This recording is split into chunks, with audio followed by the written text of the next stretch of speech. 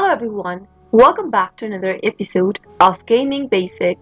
In today's video, I'm going to show you how to download DOTA-2 on your laptop or PC. Watch the video till the end and don't forget to subscribe to our channel if you've not yet. Press the notification bell so that you'll never miss another upcoming upload from us. Open up a web browser to get started. In the URL box, type in www.dota2.com and press enter on your keyboard.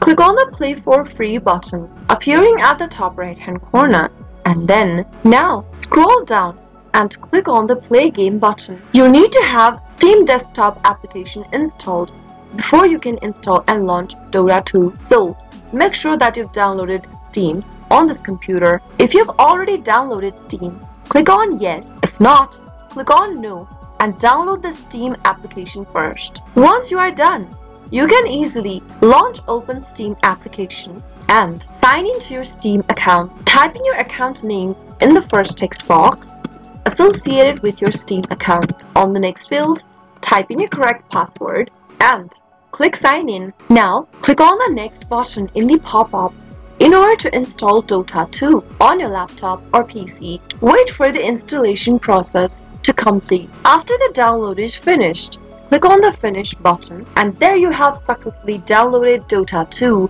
on your PC. That is how it can be easily done.